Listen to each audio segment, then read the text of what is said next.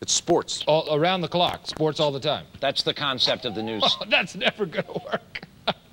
That's ridiculous. I mean, that's like a 24-hour cooking network or an all-music channel. Ridiculous. That's really dumb. Seriously, this thing is going to be a financial and cultural disaster. SportsCenter. Think about that. That's just dumb.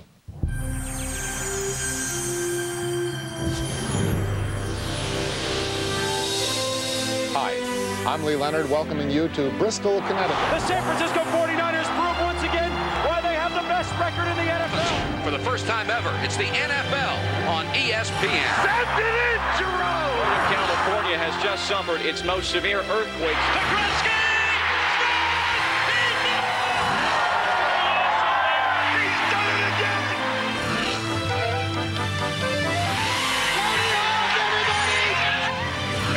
What a long, strange trip this has been.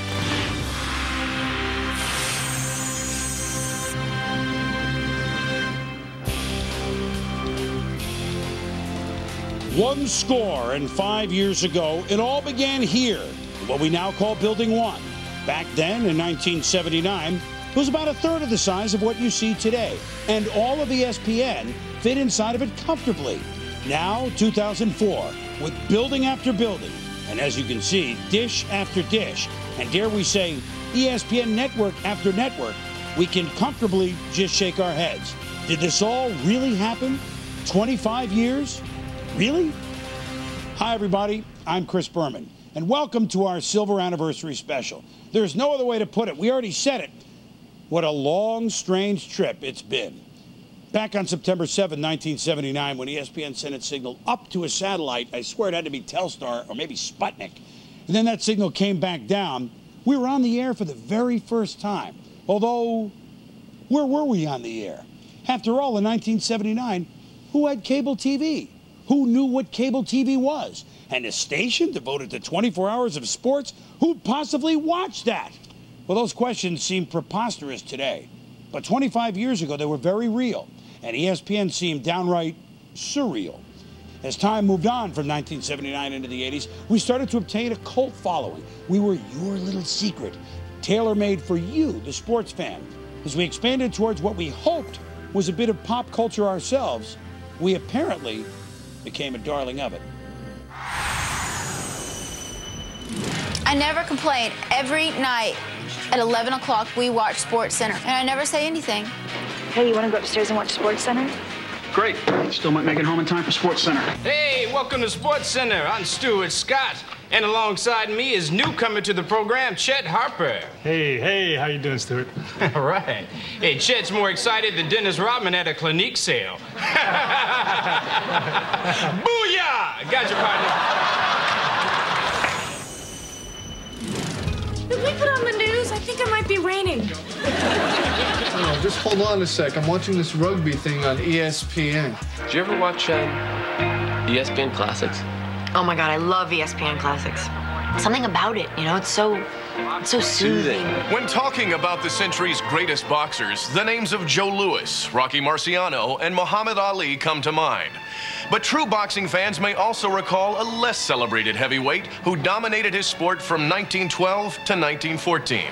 He's James the Gentleman Masher Corcoran. Anybody ever seen this thing on ESPN, these poker games? The 8th annual World Series of Dice. Some of the greatest players from around the world have gathered here to compete for the grand prize, one another's money, and bragging rights for the whole year. I'm kind of psychic.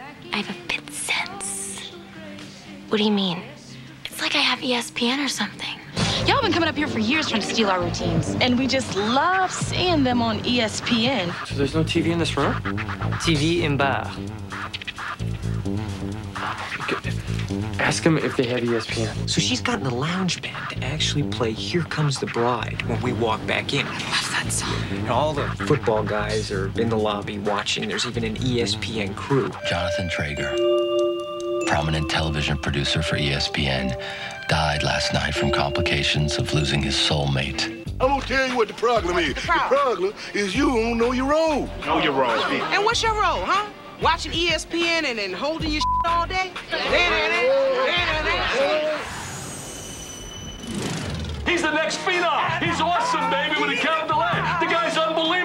if the Bears beat Detroit and Denver beats Atlanta in the American Southwestern Division East Northern, then Milwaukee goes to the Denslow Cup, unless Baltimore can upset Buffalo. There's a lot of pain and shame in those eyes. Friends, it's all over. Wow, that is a disturbing image. Difficult to watch, Chris.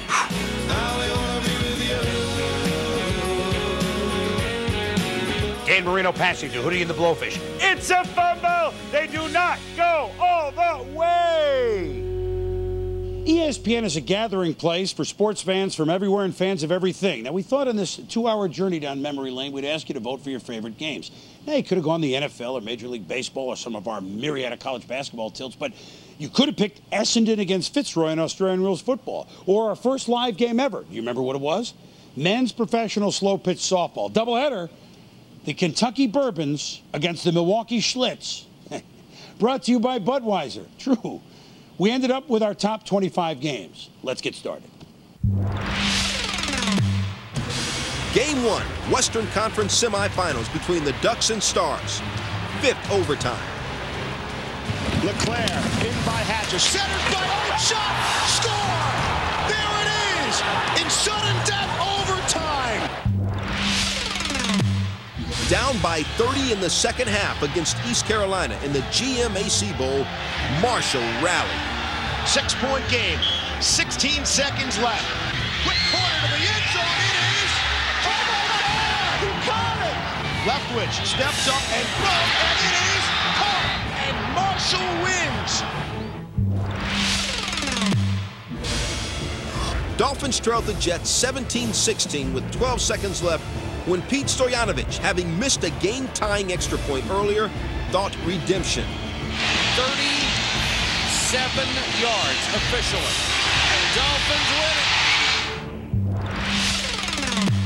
it. Australian Open quarterfinals. Andy Roddick and Younes El Anawi played the longest 5th set in Grand Slam history. 2 hours, 23 minutes. Oh, my word. Just when you think you've seen it all. An honor and a privilege for this classic, historic quarterfinal. First round NCAA East Regional. 16th seed Princeton was on the brink of upsetting #1 Georgetown. Mark Tillman, the runner, goes down. We're tied at 47. Princeton the ball down 1. Mueller fires. No, the Hoyas escape. Much more to come in our Silver Anniversary special. I'll have a special guest join me next as we explore the defining moments of ESPN. Later, you'll get a look at your favorite ESPN anchors before they were household faces. Scary. We'll see some of those anchors at less than their best in our ESPN bloopers and blunders journey. We'll see how the name ESPN literally became the identity of some families. We'll go behind the scenes of This Is SportsCenter ad campaign. And we'll highlight the greatest plays in ESPN's history, as well as continue our greatest ESPN games countdown. That and much, much more.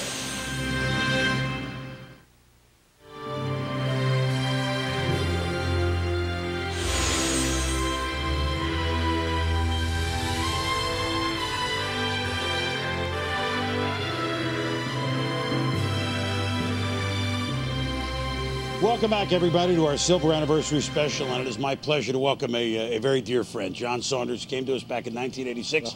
Welcome back. We've covered just about everything together and did the SportsCenters for a long time. 43 collective years of being here at ESPN, although I wonder why we didn't do more shows out here. First of all, I didn't know you're that old. Second of all, you're Canadian, so of course you don't mind doing a show out here in December, January. It looks pretty good, eh? No, we love it. Now, we did the first SportsCenter that was regularly an hour, and once upon a time all the shows were a half hour, and Sunday night 1 hour was the thing, and we kind of had some fun during that. Well, Jim Schoenfeld said to Don Koharski, the referee, one night, have another donut, I think a reference into his girth, and so we brought a dozen donuts onto the set and one you night. Explained what having another donut was, and then Bob Dylan right down the road here at Lake Compounds was playing on a Sunday night. Sorry we couldn't go to the show, but we brought the show to SportsCenter because we quoted every Dylan song possible at that time. Now, as I look over my show, isn't that McDonald's? Do you think we can tell them? I think the statute of limitations on McDonald's stories has passed. I think we can tell them. Well, there was a Sunday night show with a a 10-minute Sunday night conversation, and we decided, with the help of a getaway car, to throw to the tape, and while the live show was on the air, we drove off, zipped through the drive-thru. They handed us the bag, a couple of Big Macs. Then what? We got back, took a bite. One bite, set it down, and then talked about what a great piece of tape that had been, even though we saw none of it. Don't think that would work today. No, I don't think so. I don't know that that was a defining moment of ESPN, but through 25 years, we've certainly seen fire and we've seen rain. Defining moments? Yes, there were many in ESPN history.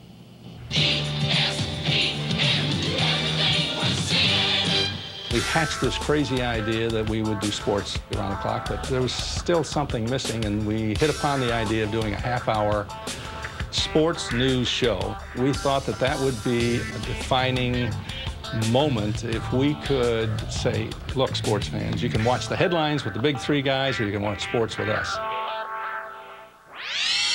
6 months after the first SportsCenter launched the network, ESPN began televising weekday NCAA tournament games in March of 1980, airing contests that were previously unavailable nationwide. You'll be seeing a total of 5 games tonight on ESPN and 8 more tomorrow night. It's going to be a bonanza of college basketball. All of a sudden, I started to hear people talking about, hey, I saw the game last night. What game did you see last night? I saw the NCAA early round game. The fact remains, I think it put ESPN on the map. Nobody really had a national sense of what was going on.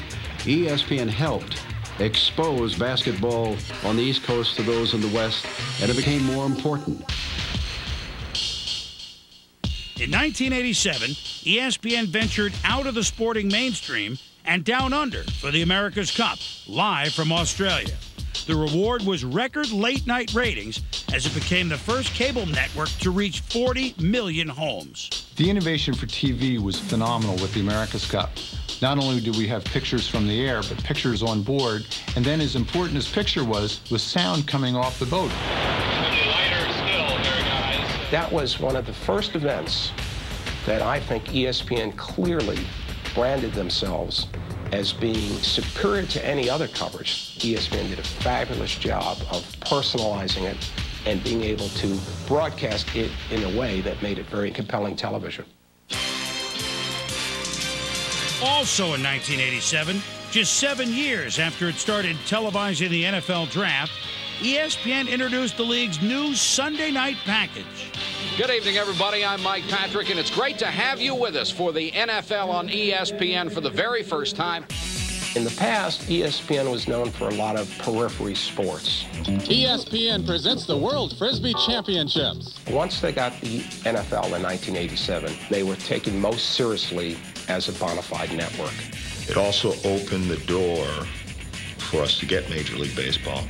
Once we got that to go with our hockey programming, we could start things like ESPN2. Baseball gave ESPN programming during the week and in the summer when there's a drought. Plus baseball, which has a kind of a different demographic than football, drew in some of the older fans.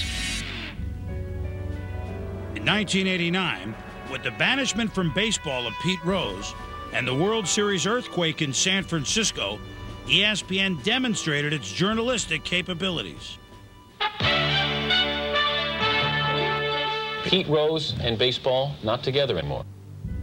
I think the defining moment of our news acumen was the Pete Rose being banned from baseball.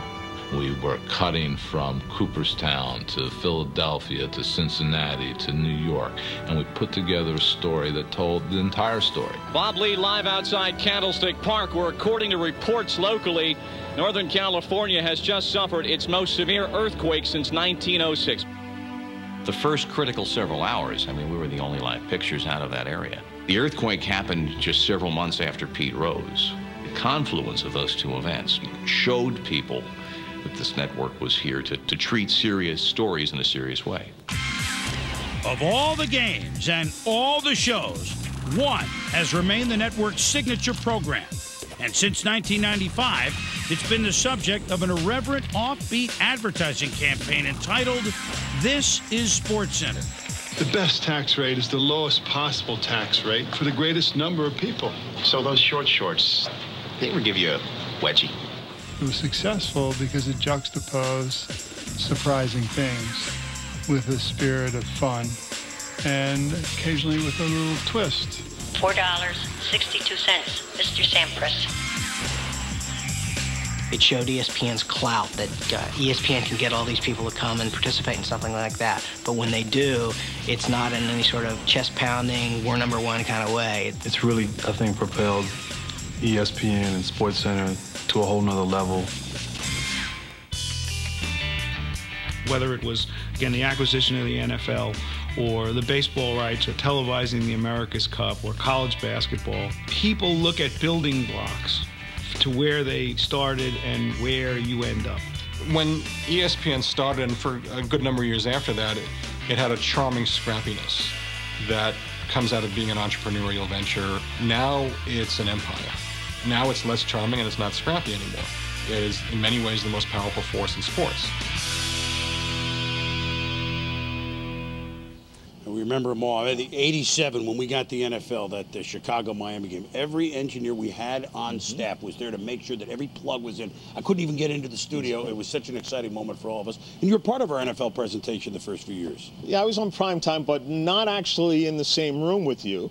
Second year, I actually got in the same room, different set. Third year, I actually made it next to you. Good things come to those who wait, my friend. I know you're thinking college hoop, though, here. When I came here, I was immediately put on college basketball and immediately paired with a guy by the name of Dick Vitale, who really defines what this network is all about. He was called in 1979 after he got fired from the Detroit Pistons, and he had no idea what ESPN was. He had no idea who was calling him. He just knew he had a job and was happy to have just that. And being paired with him, you got to see the enthusiasm he had for the sport. I remember in 1989 when Princeton almost knocked off Georgetown, he and I on the set together, looking at each other in amazement and not saying one word as we came back. But again, this network would not be what it is without Dick Vitale. Enthusiasm. He could light up. He could light up the city of Bristol just by his enthusiasm and about. Well, good to see you. Welcome home. Man. Well, just to make you feel at home. Your brethren from Canada, Bachman Turner Overdrive, you ain't seen nothing yet. Still to come. Did you ever wonder what your favorite ESPN anchors looked like before they made it big? There's some scary sights. Then, later, we're not always perfect. We know it. ESPN bloopers. And an inside look at the now famous This Is SportsCenter ad campaign. And hear from some of the athletes that helped make it so. That's all coming up.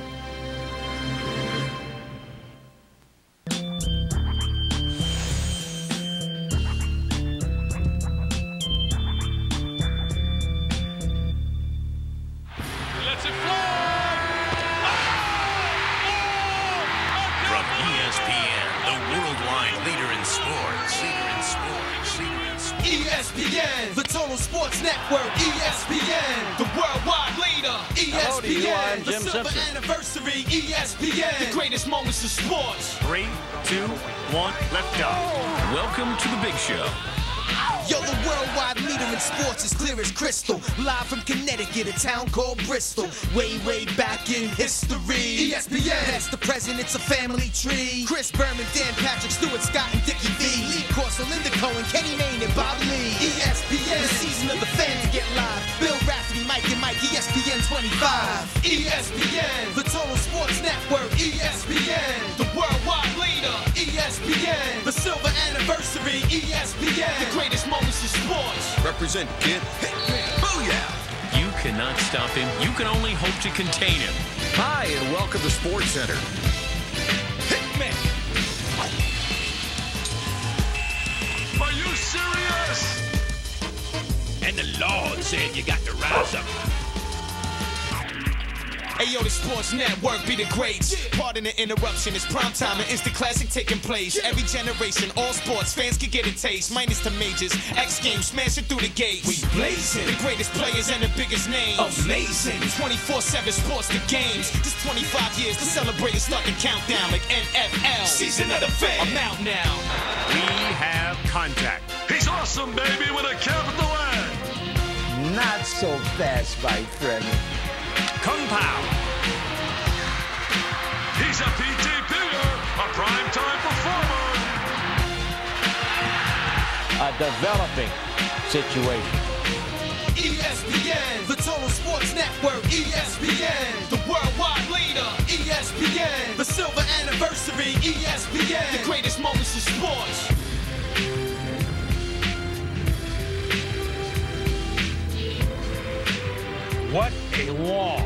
strange trip this has been.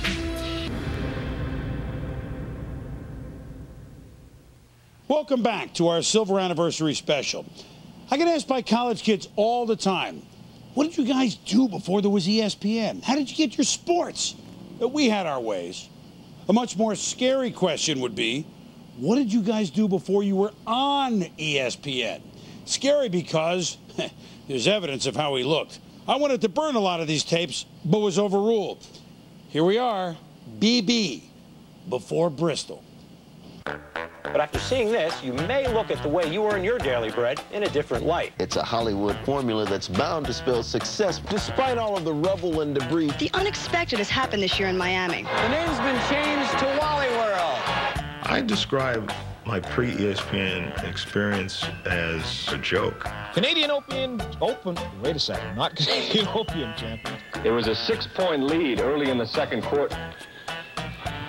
That was Severiano Ballesteros. I had like David Letterman gap in my teeth.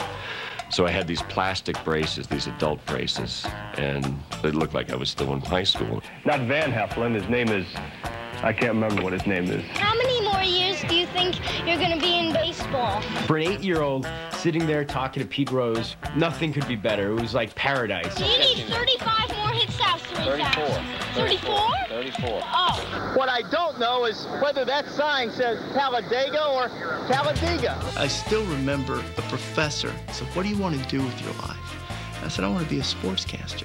His reaction was, oh, come on, you're going to waste your career. What are you doing? I couldn't get a job in TV, so I worked in radio. My career started with running religious tapes on Sunday morning. Sunday showdown against Kenny Wood in the East Hampton Bonikers. My first job was Taco Bell. I had already experienced Burger King while in college. The first Saturday in May also means I cannot continue my... As the folks would say in California, it's killer. I think I wanted to be a fireman. Then I wanted to be the Fonz. And then pretty much right after that, I wanted to be Chris Berman. Matter of time Hall of Famer the minute he stepped on the baseball diamond. Exactly right. All right, I'm glad you agree. I do, too. I get paid $23 a show now. But I'd still come in at noon to physically push the buttons on the tapes, because if I didn't do it, nobody did. So it's about $2 an hour to be on TV in Hartford. Seattle lays 16 hits in their 13-5 win over the Red Sox. Let's go right to the highlights. It's Cy Young time. The American League will name theirs tomorrow. I had a bad 70s look, only in the late 1980s. This is what King Crunch will be riding on tonight. The thing that sticks out to me as I look back at my old tapes was that I look like the third member of Wham. For the last time, you are watching my large head on a Channel 12 close-up. In the studio, though, it is much hotter than that, over 90 degrees.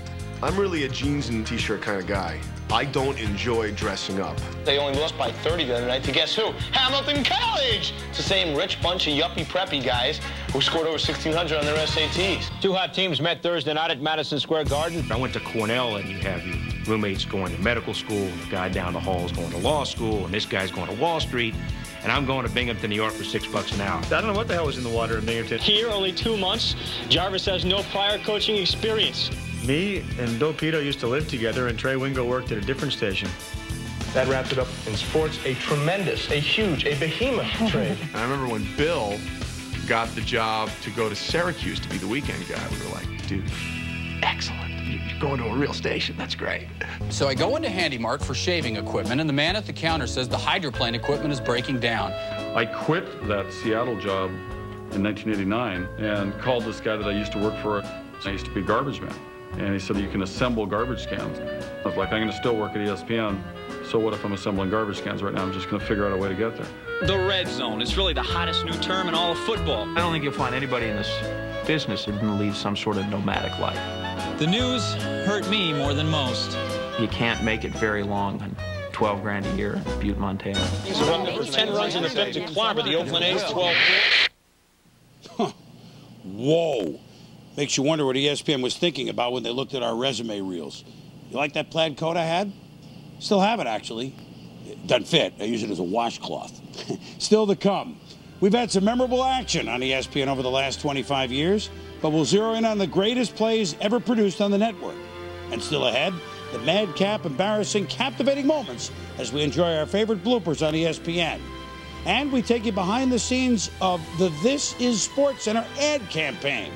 We'll also continue our countdown of the 25 greatest games in ESPN's history as voted by you, the fans. Stay with us.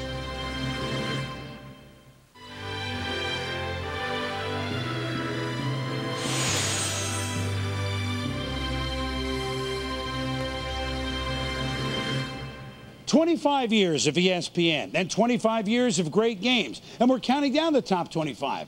But how do you count how many plays we've seen in 25 years of games? You can't.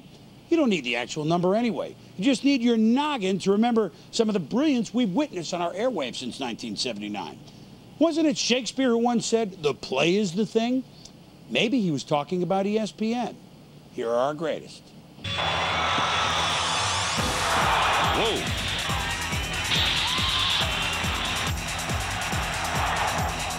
Wow, that is awesome. Casey Powell behind the back. The box. There it is. All right, Ozzy. And there's the shuffle. Oh, he went in. Rafael Forcal, an unassisted triple play, and it's blocked again. Oh, how did Prince get there? Down the sideline, first down and more. What a catch by Rajuka. Holy cow, what a run by Steiner. Yeah. Send it in, Jerome. Oh, for a winner. Maradona into the box and the run. The shot score! Maradona! Oh, between his legs. I can't believe it, Kelly. It's awesome. The throw was never even made. The pitcher had the ball the entire He stepped time. off the back of the mound, faked the throw. And there are 8 seconds to go. Ames against Paxson. 5 seconds. Inside. Ames scores. It is all over. Kusta to the end zone for the win. God! Northwestern wins it! Allen with Iverson on and throws one up. And A magnificent goal! Darren McCarty! Is it well enough? It's back there, long leaps. He makes the catch and saves the game. Still a chance for the Huskies. He did it! Way back there. Gone! A grand slam homer! Stanford wins! They touch coming down through the triangle. At the line. Who wins it? Wow. Dale Jarrett, a photo finish. Frias pointed at the woods beyond the left field fence. Frias has a cold shot to deliver the tying run. Alford wants the shot, leans into it. Oh, Steve Alford, is he clutch? McNabb throwing the other way for the tight end, Brominski. I don't believe it. Under 5 seconds. Jackson lost the handle, got it back, got the shot away, and he hit a 3. game's over. Moving blue line chance. Marbury on the drive. Man, can you believe it? As long as, oh, that's hit well to center field. Finley goes back. Back. It's over. Todd Press. The Mets have won it in 10. She still has to spell it. Like went right through the strings. Look at that. Yeah! People are getting crunched. Oh, that's a gore. Magnus Samuelsson of Sweden is this year's world's strongest man. He is focused. This man has eaten 17.7 pounds of calf brains. What? That's the fastest calf tide in the history of rodeo. We have lost our minds. Yeah, how about that one? Get it right there. Never give up! Never give up! Room, board, tuition, and I'll throw in the books, baby. $1 million shootout. Neil Nelson. He won! He hit it!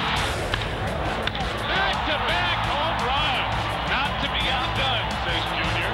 Flipper Anderson has just set an NFL record. 336 yards. Lemieux with the bubble. Lemieux.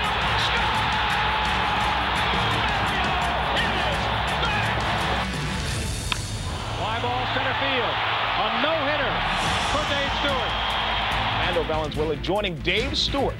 Back-to-back no-hitters on ESPN. There's one! It's a no-hitter! Are you kidding me? Tony Hawk, everybody! St. Cutter outshot by Newman. St. Rebound score! Mark Messier! The Rangers win the cup! The curse is over! Here he goes! And after 62 years, move over Ty Cobb. McSorley to Gretzky! Scores! He did it! The greatest goal scorer in National Hockey League history is Wayne Gretzky! Nice. Coming up, the NFL, NBA, NHL, Major League Baseball. It wasn't always the big boys on ESPN. Randy and Jason Sklar dig up some classic ESPN material they'd like to see back on the air. And still ahead, the wild and wacky from ESPN's 25 years certainly brought its share of memorable or forgettable moments, depending on how you look at it. That plus your favorites from the This Is SportsCenter ad campaign. Stay with us.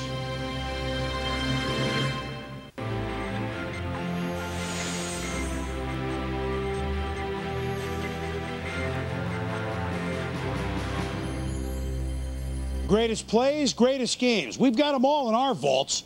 But then there are the forgotten treasures, the forbidden fruit, if you will. We've got plenty of that as well. You may know the Sklar twins, Randy and Jason, from Cheap Seats on ESPN Classic. What you didn't know was that they spend their spare time in the nooks and crannies of the ESPN archives. It's a different view of our history. Many will agree that today ESPN is truly the worldwide leader in sports. However, looking back at its 25-year history, we feel that ESPN, in its quest for global sports domination, has lost touch with its roots. Sure, they've gotten better.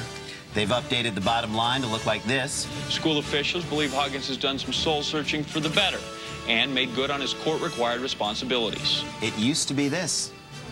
They haven't lost since we've turned it to 1982. So who was number one? I'm not sure we have the answer. We feel like if they would just revisit a few sports that they used to cover, ESPN could become the solar system, nay, the entire galaxy's leader in sports. Here are some of the events we'd like to see back on the ESPN schedule. Hello, everybody. I'm Chris Berman, and welcome Darts. to the second... Remember the days when a young schwam covered this ballroom favorite? We do. It was the only time in any sport that we've had difficulty determining whether they were covering the men's or the women's bracket. Which brings us to model airplanes. We miss the days when model airplane racing was shown on ESPN. With that music, they're trying so hard to make it like Top Gun. It's not even Naked Gun. Goose, you've got a MiG on your tail! Oh, God! And whoever said that bringing stuff in and weighing it isn't a sport has never seen the rattlesnake roundup on ESPN. The oldest. Just to be clear, these guys take rattlesnakes, throw them in a trash can, and they're considered athletes. Hell yeah, that's a sport. Is he entering the competition or just doing his recycling? Should he really be wearing sunglasses while he's doing this? Yeah, I mean, he's indoors, and extracting poisonous venom from a rattlesnake seems like a precision activity to me. Fine, you want a more traditional sport? Let's go to racquetball. In 1982, ESPN did. Racquetball, Electric Avenue style. Boy! Welcome to the sports. I know it's only racquetball, but come on, put on a tie. Or at least button the 1 second from the top, Tom Jones. Okay, here we go. It's good to know that the crowd reaction is genuine. The Echelon Pony. Yeah, smell my pits, and I'm all right. Wait, oh, nope, need some right guard. If his shorts were any shorter, they'd be a belt. And we can't talk about early ESPN without talking about one of its staples, Australian rules football. Part soccer, part football, part rugby, part gang fight. This sport popularized the bumblebee sock. Show me the most boring guy in Australia. Good evening. I'm Peter Landy. Now give him the blandest background in TV history. Perfect. This makes Charlie Rose's set look busy. Tonight on ESPN. This is the kind of game that you make up with your friends while you wait for your parents to pick you up at the bus stop. Wait, the guy's down? He's injured and they're still playing. Yeah, they'll just, you know, play around him. But aren't they in danger of getting the too many trainers on the field penalty? And here's how they dispute a call down under. Headbutt. Easy there, Rodman. He's gonna get tossed. That's thinking of the team first. Now, in today's landscape, as far as ESPN is concerned, the digital revolution will be televised in HD. Good evening. Welcome to SportsCenter with Scott Van Pelt. I'm Steve Levy. But can we honestly say that today's SportsCenter is more cutting edge than this? Hello again and welcome back to the ESPN SportsCenter. Jimmy Myers here with this look at what's happening. Jack Donlin, member. Around the bend, blunders, gaffes, bloopers, whatever you want to call them. We have the best of them from ESPN's 25 years. Plus, the ad campaign that makes you laugh and put SportsCenter, for that matter, ESPN, in a new place in pop culture. Now, back to our, or should I say, your countdown of our top games. Here are numbers 20 through 16. John McEnroe against Max Wielander, Davis Cup quarterfinals. 5th set, 79th game. Match is in its 7th hour. McEnroe does it again. And McEnroe, after 6 hours and 45 minutes, looks as though he is in tears. 3rd overtime, Game 6, Stanley Cup Finals. The Stars needed one more win over the Sabres. It's loose! And he fell for it! How did he get that? Loose puck! Score! The Dallas Stars! Brett Hall! They've won the Stanley Cup! Deep in the heart of Texas, the Stars are shining!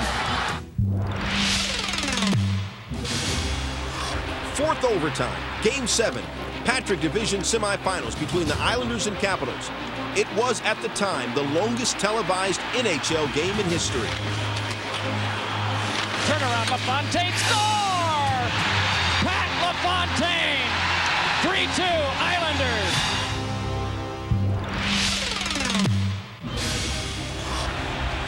With under 9 minutes left, North Carolina trailed Virginia by 16. Enter Michael Jordan. There's a steal, takes it away from Carlisle. Bam! Carlisle for 3, long. Rebound, Michael Jordan. North Carolina has come from behind and won it. 3rd period, Game 7, NHL Eastern Conference Finals. The Rangers led the Devils 1-0.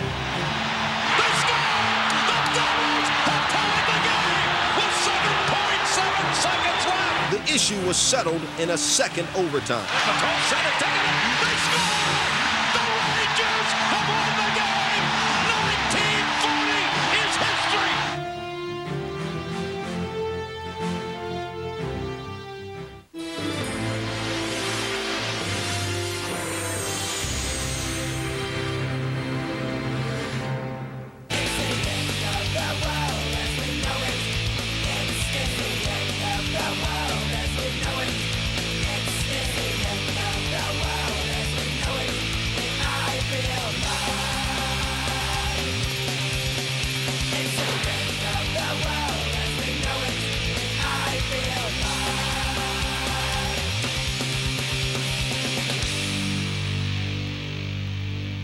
Welcome back, everyone.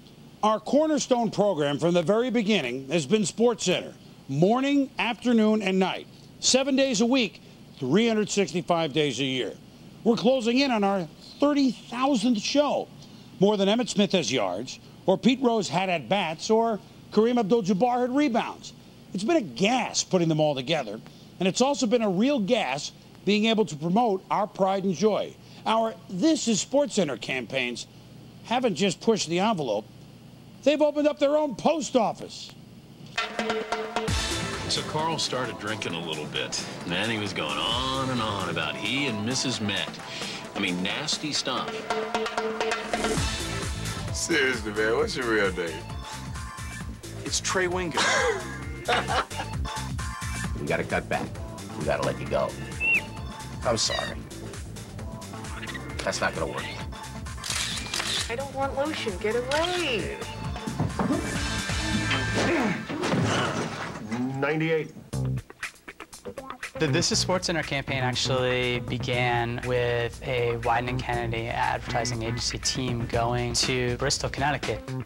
In '94, we actually spent about 5 days up there, and it was cool because we would sit in on a show and we would meet the anchors and we would talk to them. The premise of This is SportsCenter from the guys that created it was, what if, in fact, Bristol was the center of the sports universe? Thanks, Drew. No problem. Oh, yeah. I think the ads are funny, particularly because they are self-deprecating. Keith, how's he faring? Very satisfactory, Dan. What's up, please? Aren't I supposed to be asleep? Dan, you're in my way. I can't see what I'm doing. Yeah. Well, that'll happen. It was tough to shoot the film because Keith was laughing, Dan was laughing, I was laughing. I had like one line and I could barely get it out because those guys were being so funny. Tina, it's cool, it's cool. Robert Lee, the Generals. Just want to say hi, welcome. Bob, here's how it's going to go down. I want these two twins on a fitness show and maybe wipe out one of the Saturday morning prepaid things. Where's the caterer anyway? The what? The caterer. Food? Yeah. 4 months ago, I was writing a paper about my idol, Craig Kilborn. You've embarrassed me on national TV. Gary? Glenn? Okay. Here I am getting career advice from him. 2 words for you. Pizza, delivery.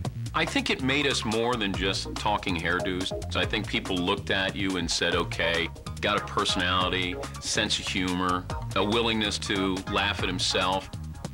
Getting the opportunity to be in Jerry Maguire, that was a real thrill. Show me the money! Show me the money. You complete me. Who's coming with me? Who's coming with me? You had me at hello. You had me at hello. I'm Charlie Steiner. I'm Charlie Steiner. I'm Charlie Steiner. I am Charlie Steiner. Charlie Steiner was the darling of these commercial people. Hi, Sydney. I'm Bobby. I'm the new pool boy. Want to rub some cocoa oil on my back? Charlie always got the punchlines. Y2K test in 3, 2, 1.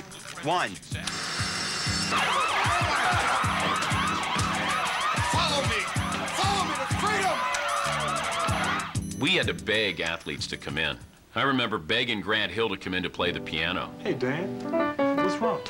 Hey, Grant. Bad show. Hair looked bad, teleprompter went down. When I was asked to do my ESPN commercial, there was kind of a new concept. You know, I had never heard of it. I got something to cheer you up.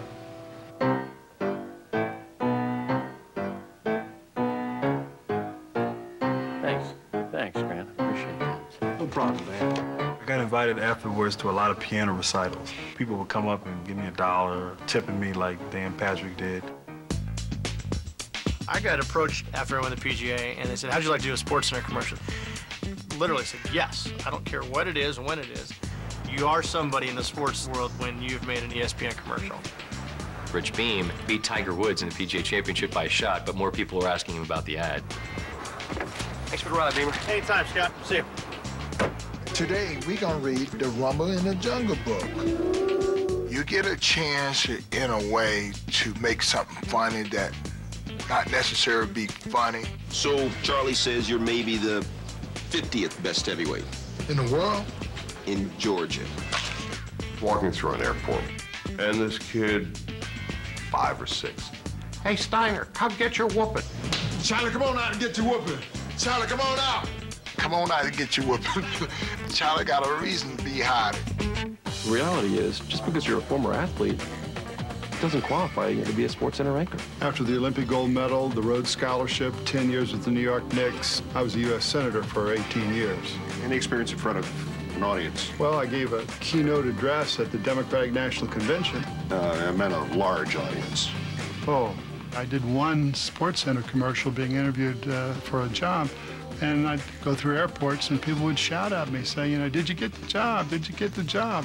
You know, we've drafted kids right out of high school. We had this one kid. You would not believe the scouting reports. Emotionally, though, he just wasn't prepared. Jimmy Key is attempting to come back. Jimmy Key, what's he like, 45? I could hit him. Jack, do you watch the game? I mean, they suck.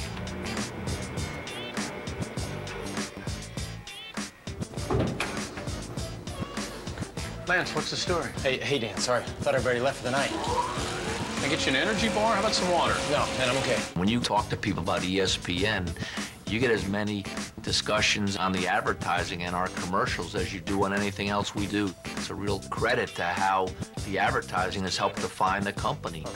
His name. Hey, Tiger. Yo, Stu. You want to sponsor me in that Bristol road race? No.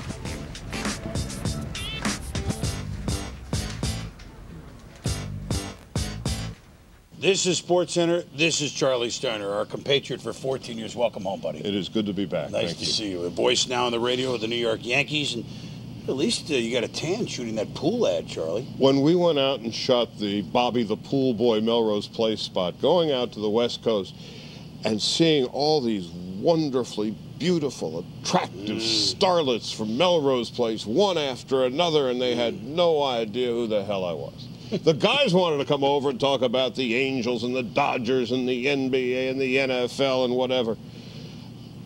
And that's always the case. The beautiful women's wanted nothing to... It was art imitating life. Right. And by the way, did anybody ever follow you to Freedom? I'm still waiting for my first. You want to come aboard? Well, you should. You know what? I'm thinking back to that 60s show. Do you remember how we ended that thing? I think I'm having a flashback. Charlie, I got one bit of professional advice for you. Plastics. And I have 2 words for you. Come on. Far out. I'm hip, man. Wow. Nice hair, huh? Well, at least you still have some. Well, sorry, both of my strands are in place. You know what? Peace, brother. You just get Woodstock and you can say that. Anyone that says they remember the 60s really didn't live through them, did they? Now, look, all these things are planned gaffes, if you will. But then there are others, as you know we like to say here at ESPN, or I do. Hey, it's on its way to Pluto. Don't worry about it. And you know what? Take a look at these. Some of them should have been.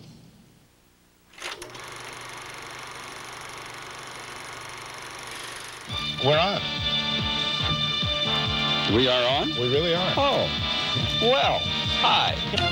And good evening. Welcome to SportsCenter, along with Bob Lee. I'm Dan Patrick. Ray Knight. I'm Peter Gammons. Yeah, I'm right. I'm Stuart. Oh, I'm not Stuart Scott. Welcome to ESPN's Tuesday Night Baseball. Oh, boy. He loves hockey.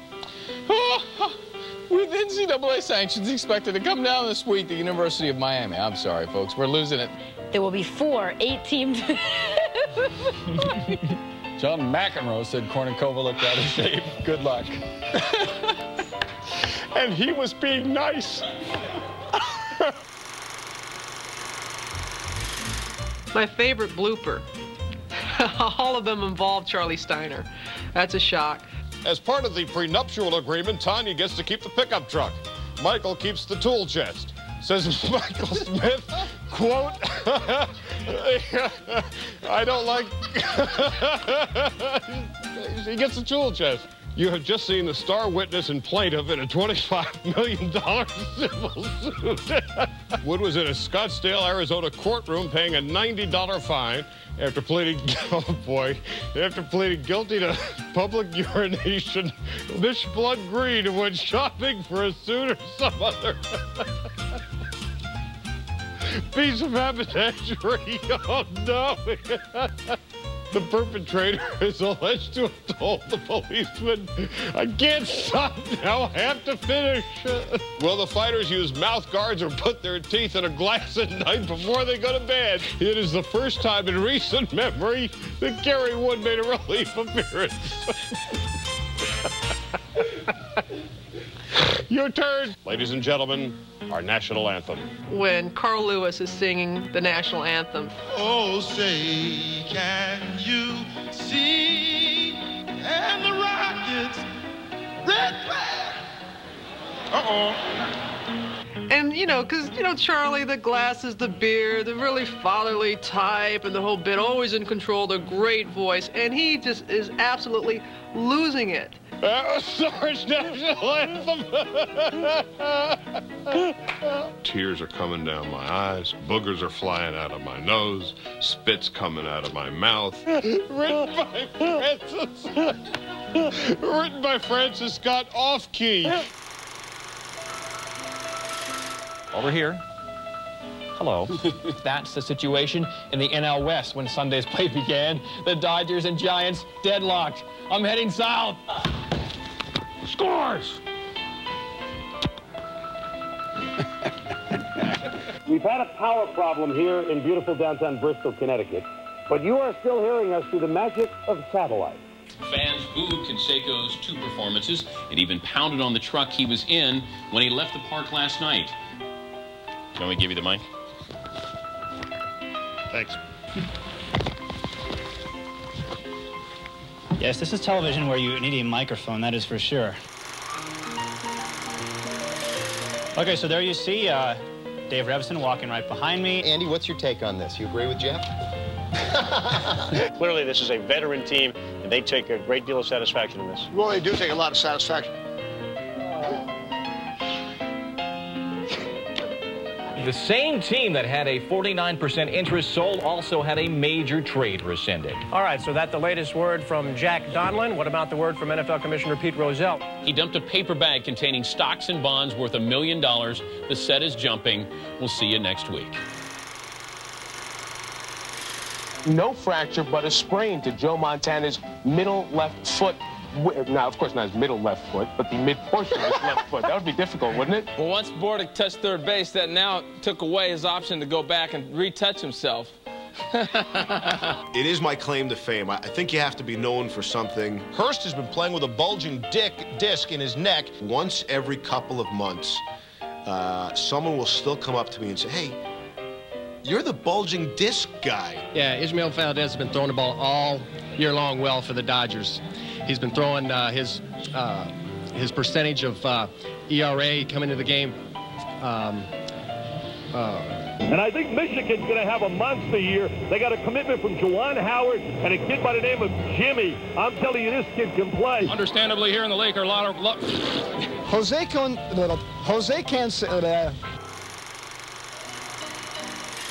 Tell him I can hear. Tell him I can hear this.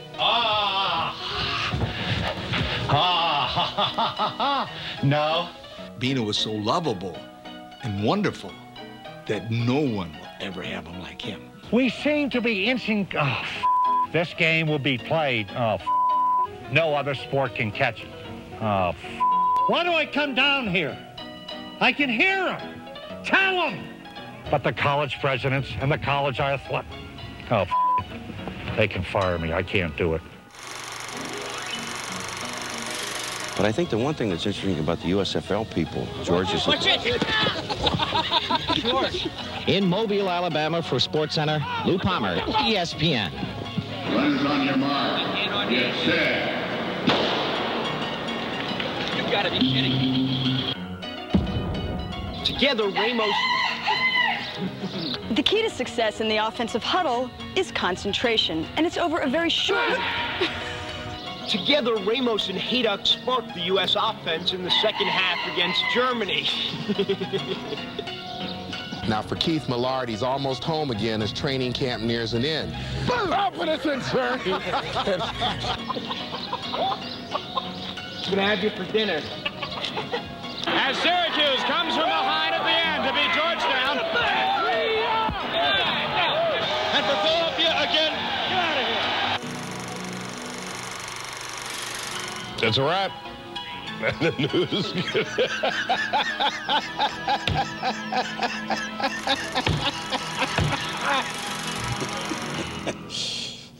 You've been supplanted by Bino, pal.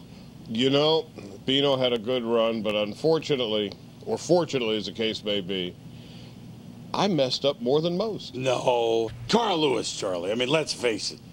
It was so awful. Oh, God. And once we were on the air, and it was like sitting in the back of the class with a substitute teacher, and you're trying to hold it in, and finally she comes back, and you've lost it, and it's never coming back.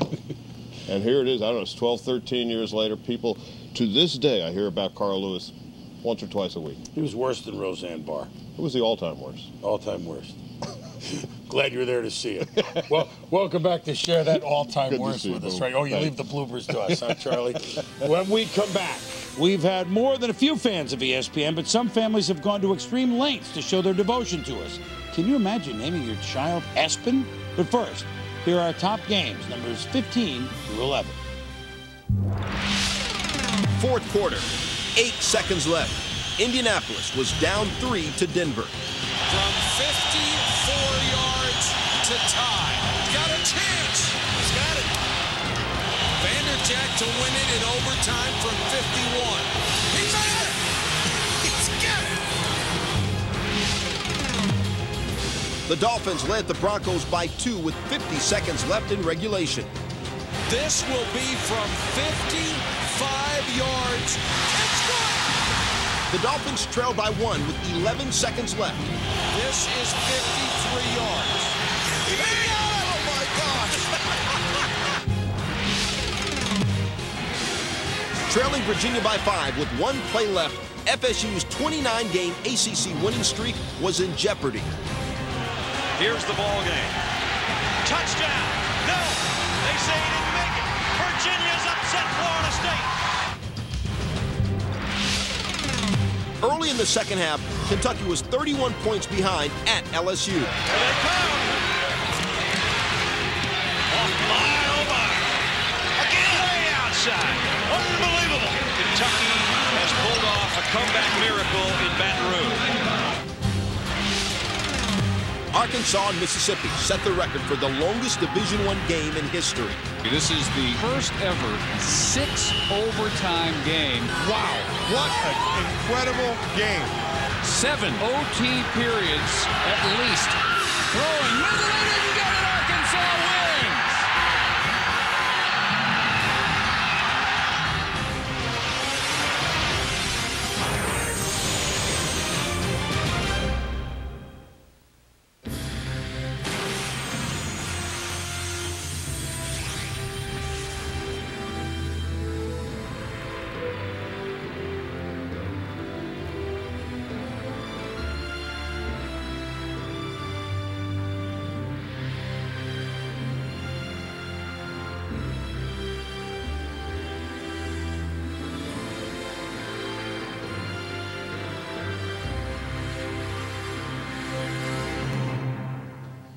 Okay, so what does ESPN stand for?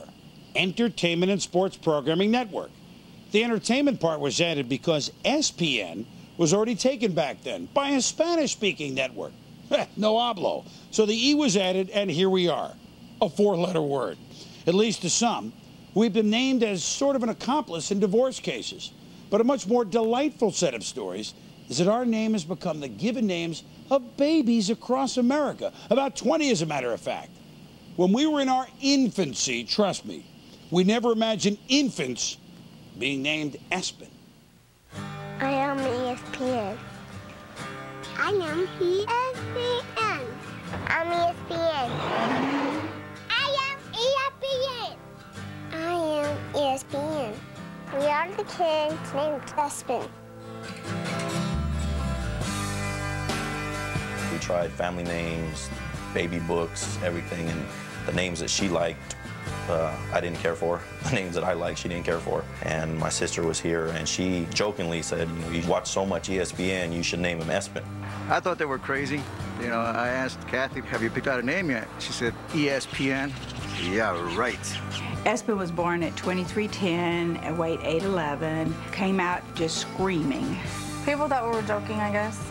Some of them think it's a cool name because it's different, but some of them think we're just crazy. We were watching the Super Bowl in 2001, and this commercial came on. I'm a regular sports fanatic, and that's why I read Espen, the magazine. And I looked at my husband, and I said, Espen is a cool name. At first, I thought she was joking.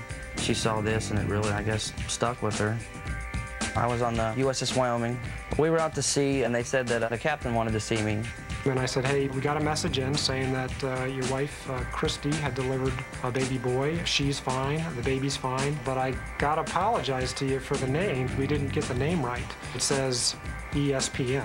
And I told him it was Espen, and he asked if it was a family name. And I said, no, sir, not a family name. You don't watch much sports, do you? Before we had children, you know, you dream about names for your kids. They were like, oh, you know, when we have kids, I want to name her this or name them that. And he said, Espen. And I said, you're joking. And he said, no, Espen. I said, where in the world did that come from? And he said, ESPN. That's what you watch on TV. You don't have a kid named Espen. A lot of people think we're saying Aspen, but it's not Aspen, it's Espen. And we get that, oh, okay, y'all are weird. I thought they were just, you know, it'd be a joke and they'd get over it, but they didn't. Becky wanted to go ahead and go with ESPN. Just follow it. If you're going to name a kid that, the teacher in me said there needed to be another vowel in there. Then she came up with the Y, ESPYN. Most unusual name that we had besides that, where we were a minister. We had a baby in the community named Jim Beam. I think Espen sounds a little bit better to me. I was watching SportsCenter, thinking of some baby names for our first child, and came up with Espen after sounding out the letters of ESPN. And I said, okay, we can have this name, Espen, but you have to find it in a baby book. So he went searching through, he said, 12 baby books. Finally able to find Espen in a baby book. It was a Danish name, it meant God bear. I needed the E there just because I didn't want it to be too over the top. So we decided to go with Espen. I believe it was in Michigan. A couple was going to name their child ESPN after ESPN, of course. And then I was like, well, if we're going to do it, let's just do Espen, ESPN. But it took a lot of convincing. I remember opening up my chart, and I knocked on the door, looked at his name, and it said ESPN. I had no idea how to say the name. So I walk in there, and there was Rebecca with Espen. I try my hardest not to say his first name. I'm waiting for Mom to say it. When we named him Matt, we thought for sure he would be the only child spelled ESPN. Espen, the worldwide leader in names. You kindergarten teachers across America, here they come. And speaking of names, we haven't even discussed Dave 06010 Bristol or the late Nino ESPN Oza. I guess we've used a few throughout the years. I look at it as reviving a lost art, a trip back to yesteryear when so many athletes, especially baseball players, all had nicknames. When we return, the saga of nicknames here at ESPN and how they inadvertently fought the law and the law didn't win. And later, can you guess the only team to make the playoffs for all 25 years of ESPN's existence? We'll have that answer. Stay with us.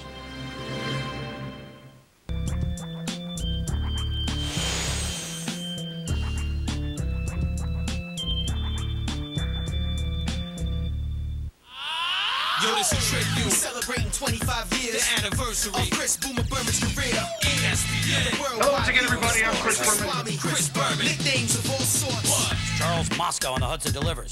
John, tonight, let it be Lowenstein sends it to center field. Way back. God, tonight, let it be Lowenstein. Yeah. Hey, yo, Gary Sheffield, a dream. John, tonight, let it be Lowenstein. Billy Lima Bean. Sit coffee and bream. Don, welcome home, Mattingly. Me and Willie McGee. Frank Tanana Daiquiri. Jose, lean on me. White, good and plenty. Craig Shipley's, believe it or not. Chuck Chip off the old non-block. Mike Great Scott. Ron say hey. Jimmy Alfred Hitchcock. Candyman Maldonado. Oh, Jose, can you see Canseco? Back. It's gone. Mark Amazing Grace. Barry U.S. Bonds. Natron means business. Danny Airy Canal. Andre Bad Moon Rising. Bill Bates Motel. He could go all the way. Touchdown. ESPN. The worldwide leader in sports. Swami Chris Berman. Nicknames of all sorts. What?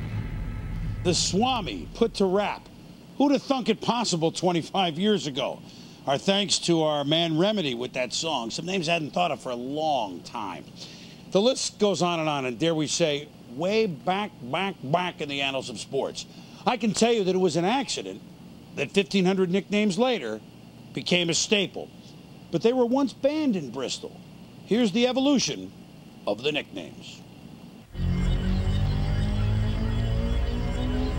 The beauty of what went on in 1979 at ESPN was it was a work in progress. And the one thing that we tried to impress upon everybody was be yourself.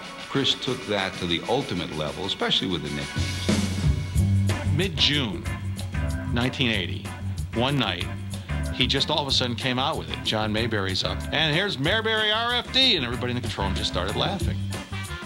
It really took off then. Dan, the man from Gladden, was one of my favorites. I remember the first time hearing it, I was cracking up, you know, and I'd get in his ear and go, who? One thing that Ed Farmer told me with the White Sox is not only is the obvious, Fisk and Eschen handling the guys like Rich 280Z Dotson. At one point he said, Dennis Upper Deckersley, and that's not real flattering, you know what I'm saying? We all had nicknames. He was the guy that tapped me with toe tapping Timmy B, the tapster. But as far as the ones that jumped out at me, you know, look, you don't get much better than Burt be home by 11. I still run into a lot of people that, hey, Burt be home by 11, how are you? What it meant to me was being a pitcher. I wanted my team home by 11 anyway, so it worked in perfect. John, I am not a crook. The first time I heard it was on SportsCenter, and I heard him say it. I'm like, what did he just say? I did not know that was a Richard Nixon saying. Well, I'm not a crook. Mark, Eve of Destruction, McGuire. I don't know if I was born when they came out with that song. That was probably really good at that time. If I had to do it again, I think he'd come up with a better one. The players really got a kick out of it. You knew you arrived if he had a nickname for you, and you didn't have to be a great player. It was a case of role reversal. The athletes came out and sought out Boomer. They'd come to him and say, oh, I love that nickname, or that one's got to go, or what about this one? I used to leave Bristol once a week to go on the road and do boxing, and I used to come back to Bristol and tell the management that the one name that the public kept bringing up on the road was, what's Chris Berman really like? And the management didn't think he was exceptional, and I kept saying, you're wrong. Everybody on the road wants to know about Chris. In 1985, Jack Gallivan was brought in as executive producer. Here comes this guy in who's, basically going to shake things up. The nicknames struck not just Jack, but others as not being as professional as they wanted to be. I just don't think you should poke fun at anyone's names. I think it's degrading. Jack Gallivan went to Chris and said, I don't want you to do nicknames. He was crushed by it, and I said, look, just hang in there. I remember Chris saying, okay, if you don't want me to do nicknames anymore, do I call Sparky Anderson George? And that was his retort to his boss at ESPN, that if I can't use nicknames, then I'll start calling Whitey Herzog, okay, and here comes the manager, Doral Herzog. Nobody was a bigger fan of Boomer and his nicknames than George Brett. And at the beginning of the 1985 playoffs, after this whole thing happened, George Brett got wind of it and was absolutely incensed. We knew that there would be reporters there, and George said to me, he says, well, how can we get this thing changed? I said, well, why don't you come up to me during the pregame warm-ups and start ranting and raving? I said, no, you tell them if you can the nicknames, I ain't watching the show anymore. That's part of the show. What he did was perfect timing, and George kind of ignited that public opinion. Suddenly, as if magically, back in spring training, the nicknames were back, as they should be, and all was right with the world. Oh, to be young again, McDowell. And look at the play by Gary Little Old Lady from Dishart Senior. Andres, the giant Galarraga, Le Grand Shot. Bob McDonald served it up. Look where he is now. Boomer has become one of those larger-than-life figures, and one of the reasons why were those nicknames. 25 years later, he's as identifiable as ESPN is. My one-time baseball broadcast partner and former Dodger pitcher Jerry Rolls-Royce used to tell me, it's a game everybody can play. That's why they work. I can't thank you enough for those daily suggestions I get in the mail to this day, and for those letters of protest that you wrote back in the mid-'80s. They've brought me as close personally to our viewers as anything else that's happened to me here in 25 years. Thank you very much. Coming up, a tribute to a very special partner of mine since ESPN's inception. And we'll have the answer to who's the only team to make the playoffs every season in ESPN's existence. But first, the countdown of ESPN's greatest games continues, numbers 10 through 6.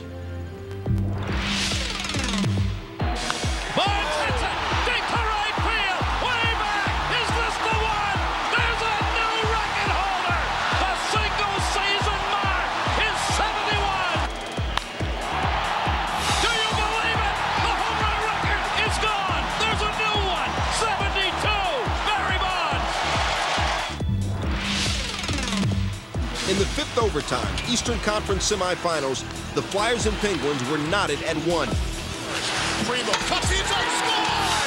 There it is! Keith Primo wins this game in the fifth overtime. At halftime, the Lakers trailed the Mavericks by 28. Shaw for the tie!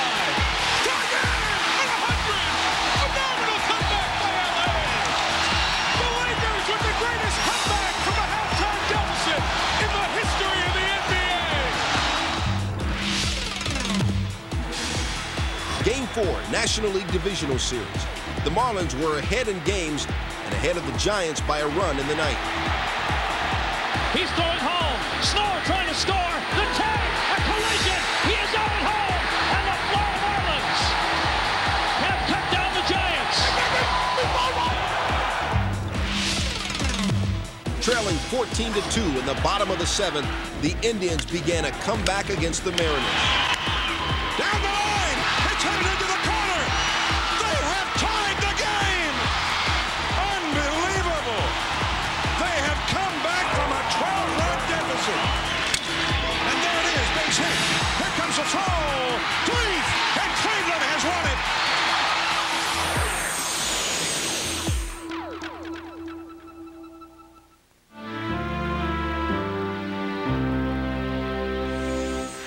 I know I've got to go.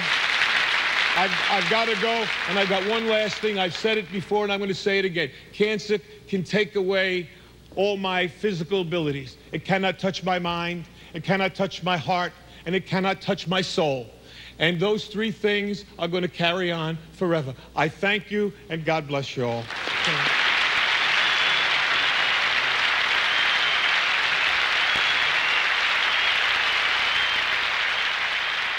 Over 25 years, you endure a great deal of sadness. Just seeing that Jim Valvano speech at the first ESPYs, a short time before he passed away, is a chilling reminder. You've seen us lose some of our family here.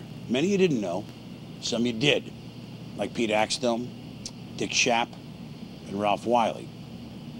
And then there was Tom Mees. You and I met Tommy in 1979, and it didn't take long to realize that he embodied the spirit of ESPN. Just give them the sports, because they love it, just like we do. That was Tommy, pure and simple. Never any airs. It's hard to believe he drowned 8 years ago.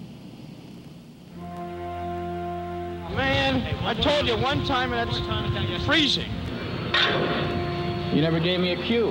Live from Bristol, Connecticut, it's the ESPN first annual turkey draw. He had this absolute irrepressible enthusiasm for his job, for sports, for his friends. He captured the essence of what was the success of this place. He said, we love what we were doing. Cannot tell a lie. That's his name, Daniel Boone. He's the fellow we saw a few minutes ago throw a double to Gary Lavelle, so I don't know how much help he's going to be. Tommy's enthusiasm and the twinkle in his eye when we were just doing highlights where it was unmatched. Tommy was all about, let's show him the action. I'm excited about what I'm seeing, and I'm not trying to make a name for myself. He enjoyed being a reporter. He loved being on the anchor desk, but he really loved being at the games. His dream was to be a play-by-play announcer, and when that happened, he was absolutely thrilled.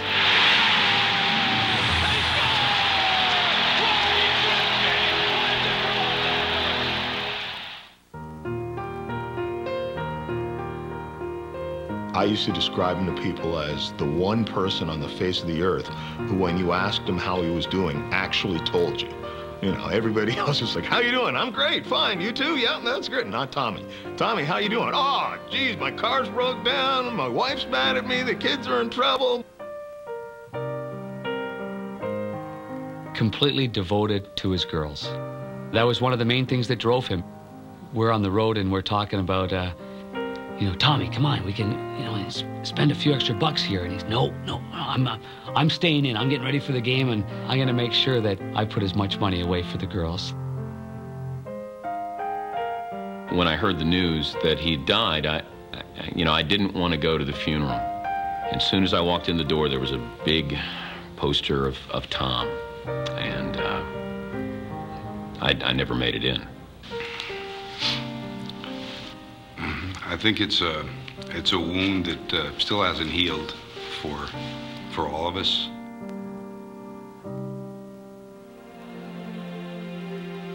You just saw inside his soul what a great person he was. He just had an ability to make you laugh, and then he made you cry. And that's probably what made him special. We all appreciated his approach, his dedication, and I think, though, the thing that you'll remember the most about him is his friendship. He's definitely part of this, there's no doubt about this. He'd have some candid observations about the operation, how we could be doing it better, and more importantly for him, hey, what's the next game we're doing? He was the kind of man who led a full life in the time that he had. He had a goal, and he lived it, and he fulfilled it. He was very successful, but he was a regular person. It was a pleasure for all of us to work alongside Tommy Mees. And I can say forever that among all the things I've done here in 25 years, nothing will top working the overnight sports centers every night in those early years with Tom. Our love goes out to Michelle and their daughters Lauren and Gabrielle. It always will. Tom was here when it all began. He'll always be connected to our birth. Later in the show, another original will join me as we look back at the images of ESPN.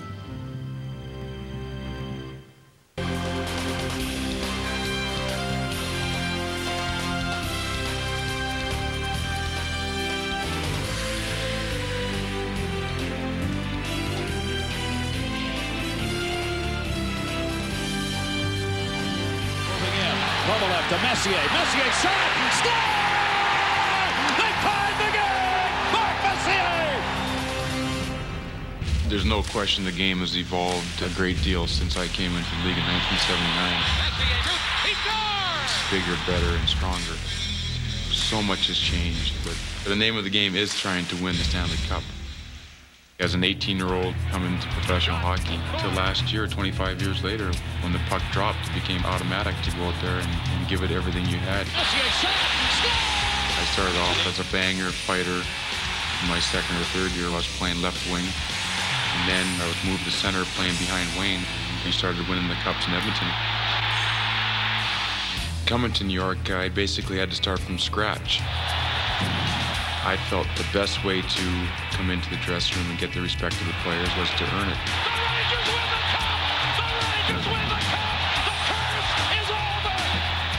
To see it finally come true for so many fans is a tremendous emotional experience for me. Coming into the NHL as an 18-year-old was a dream come true. When the day comes to retire, I'll be able to walk away with my head held high and move on to another phase of my life.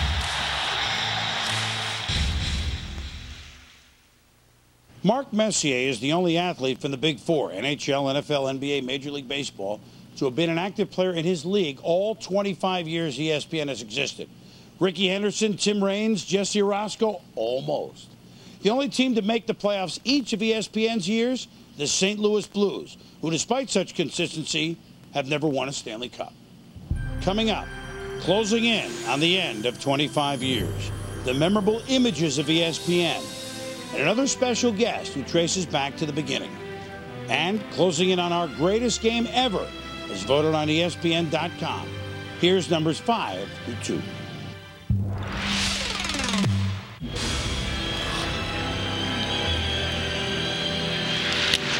That ball is gone of its feet. It is a home run. Number 61. He has tied Maris.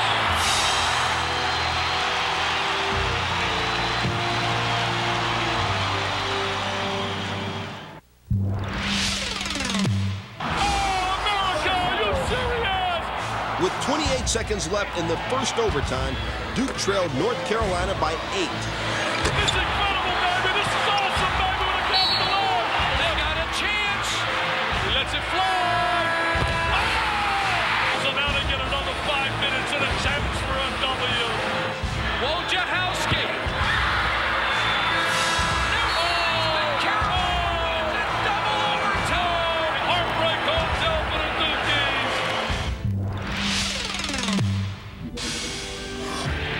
What began on May 30th, 1982, and continues September 6th, 1995. This game is now in the books. And let it be said that number 8, Cal Ripken Jr., has reached the unreachable star. With less than a minute left, Duke trailed Maryland by 10. This would be the most improbable of comebacks. And we will go kidding? Williams down the lane. Battier wide open for three. Dixon into the lane. Oh, Battier blocks it. It's the most remarkable comeback I have ever seen.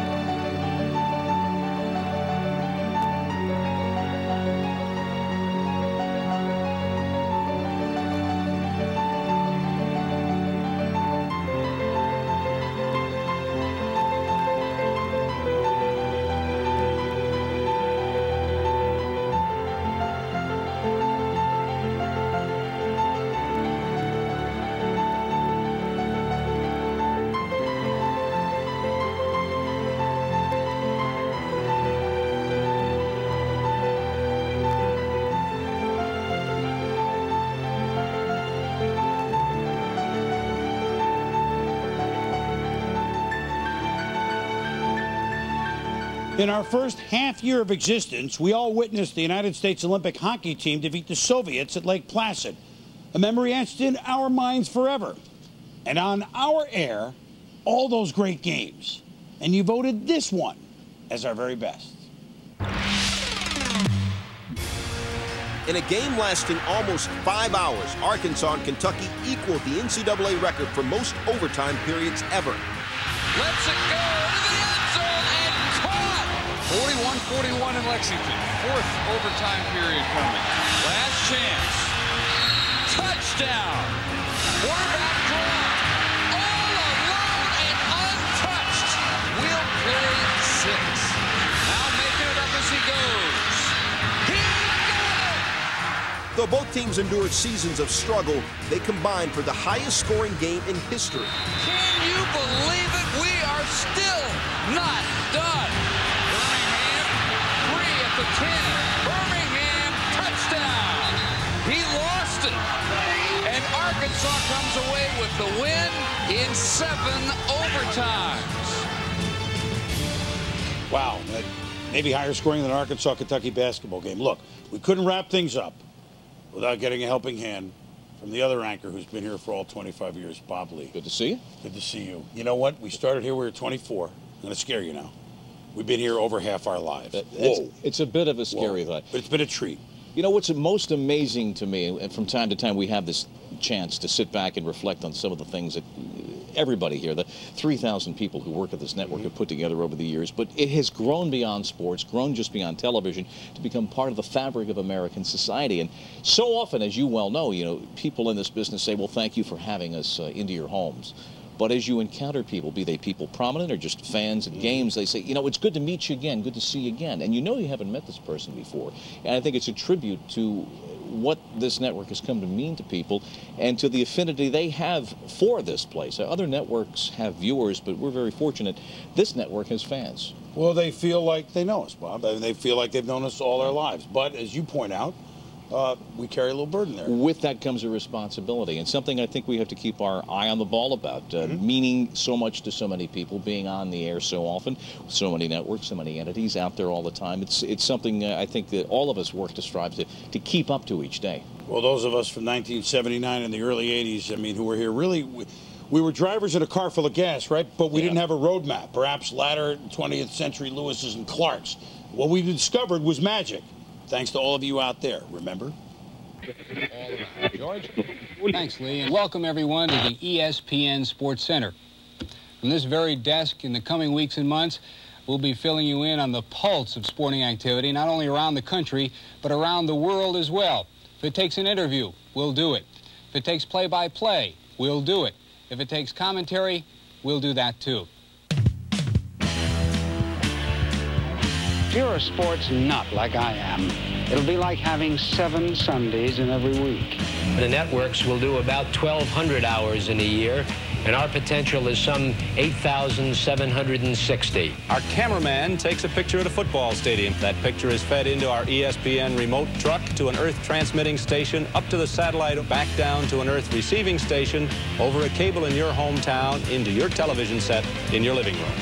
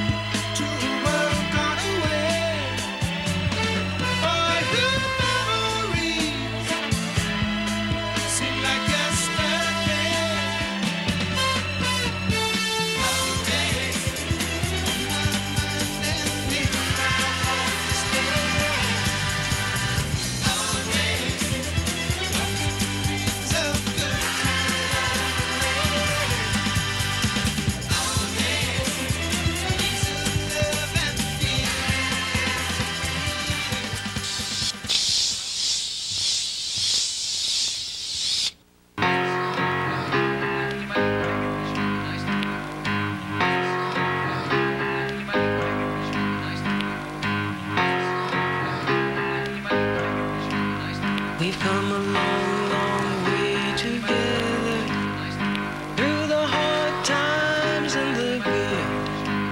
I have to celebrate you, baby. I have to praise you like I should.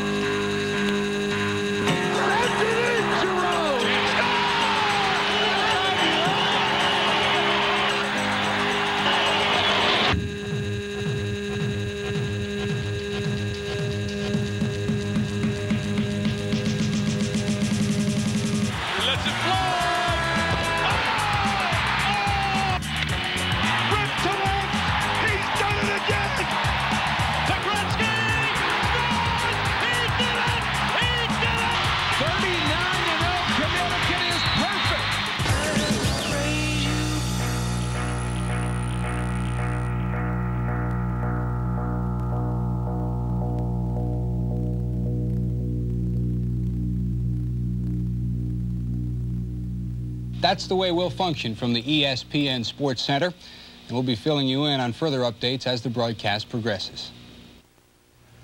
Amazing images, amazing memories, amazing. We're very fortunate to be a part of it. You've just seen how much we've grown this past quarter century, but deep down, I think we'll always be that little engine that could. I mean, it's the only way we know how to do it, and we're not going to change, I guarantee you. When I think back on this past quarter century, that sounds rather deep, but I think of the words of a songwriter from my home state of New Jersey. Bruce once wrote, someday we'll look back on this and it will all seem funny. Good. It's been fun, and it's easy for us to sit out here and do this, but it's the folks that you don't see for whom this network and this entire entity has become a consuming passion that gets them out of bed every day to come in and raise the bar and do it day after day, month after month, and obviously decade after decade. Well, we have 3,000 folks working here at ESPN, but on behalf of all of the men and women who have ever worked here at ESPN, we all thank you for an amazing 25 years. We're ready to do it some more. Yeah. Bob? Quarter century in the books. Hard to believe. Amazing. Keep on chugging. For Bob Lee, I'm Chris Berman. Good night.